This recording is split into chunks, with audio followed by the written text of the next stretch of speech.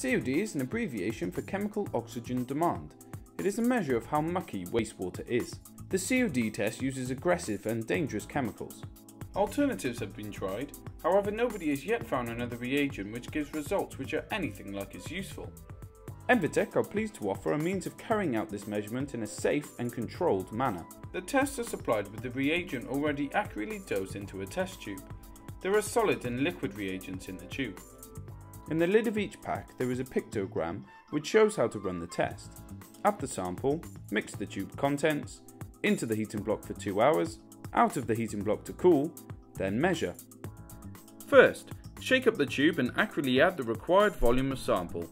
In this case we are using a 400 mg per litre quality control standard. Close the tube and mix the contents. The tube will get hot when the sample is added to the acid. The safest place to hold the tube is by the cap while mixing.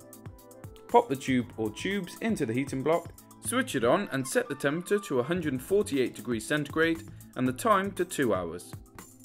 The heating block will get to temperature and hold the correct temperature for the 2 hours. It can be left to do this while you go into other work.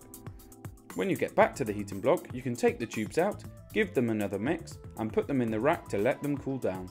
Once the tubes are near enough ambient temperature and any solids have settled to the bottom of the tube, the measurement can be taken. To do this we use one of the Macria and Nargol photometers. Here we have the UV-Vis 2, which reads the barcode to determine which test is being run.